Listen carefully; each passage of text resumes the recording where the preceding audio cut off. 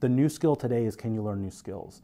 Are you adaptable? Are you flexible? Are you willing to try new things? Are you willing to learn a new process, a new software? And so as we look at the strategy for what we're doing at the Boys and Girls Club, we have, you know, drones and 3D printers and coding, not because we expect every one of these kids to be a game developer or to go into tech, but because we're conditioning them to get flexible and to work out a muscle. And I think that that's going to be one of the more competitive skills that you'll have in the marketplace, is if you're willing to be that person in a company.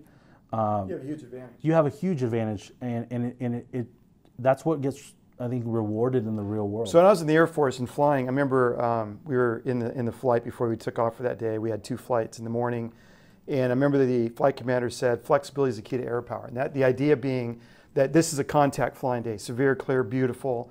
And in Oklahoma, Texas-Oklahoma border, the weather can turn inclement like on a snap, right? 2 seconds flat. So you may have a contact flying mission, but if it goes inclement weather, cloudy, thunderstorms, whatnot, you got to have the flexibility to change your flight profile. Yeah. So the idea of giving this to kids is really, really important. And you know, I like it on a couple levels. It teaches them flexibility, and maybe it gives them a touch of something they've accomplished. Mm-hmm.